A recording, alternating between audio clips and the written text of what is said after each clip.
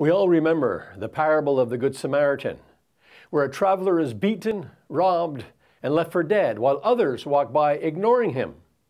Only the Samaritan man stops to help him. Well, in today's gospel, we have a Samaritan woman, no relation of course, considered an outcast by her community due to her adulterous reputation.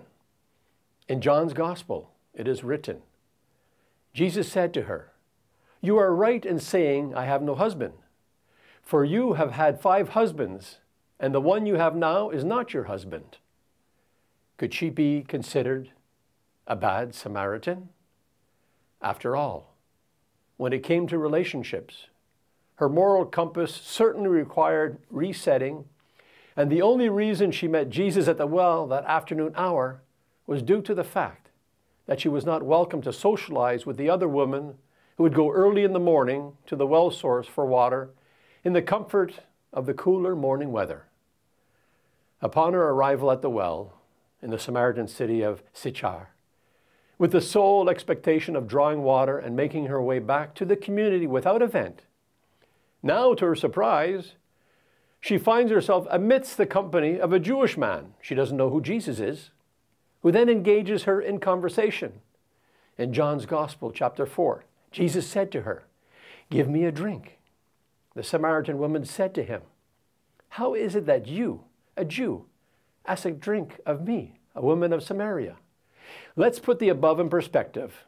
At that time, not only was it inappropriate for a man to converse with a woman, with them both not having any prior history together, it was considered ceremoniously unclean for a Jewish man to enter in contact with a conversation with a Samaritan woman, period. Jesus asking her for a drink reinforces her value and role as someone that he had faith in to plant the seed of evangelization. She does just that.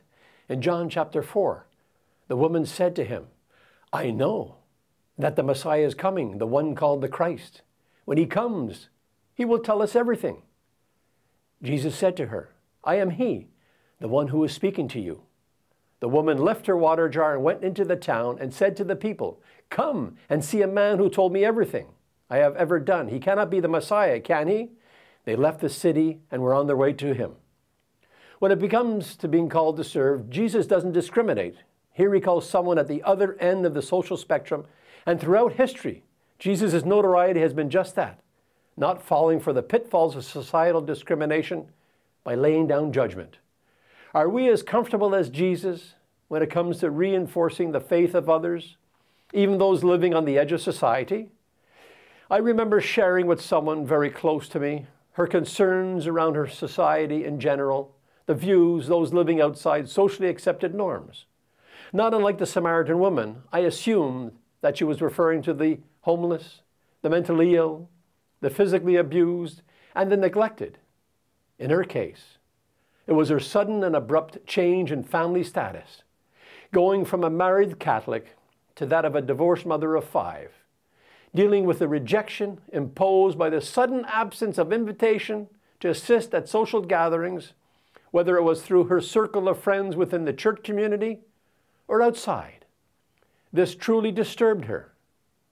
She could relate to the emotional burden the Samaritan woman experienced on a daily basis, that of isolation and rejection.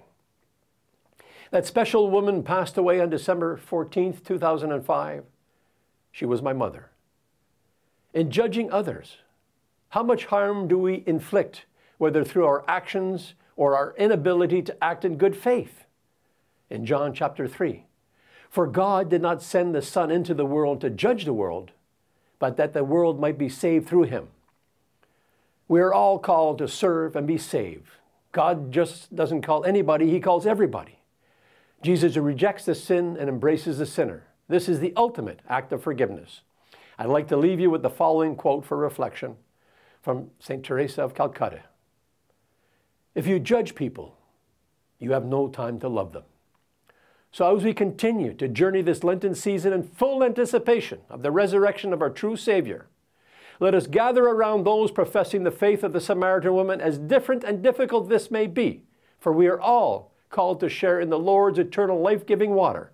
And let us not judge, but let us open our hearts with compassion to forgive. Amen.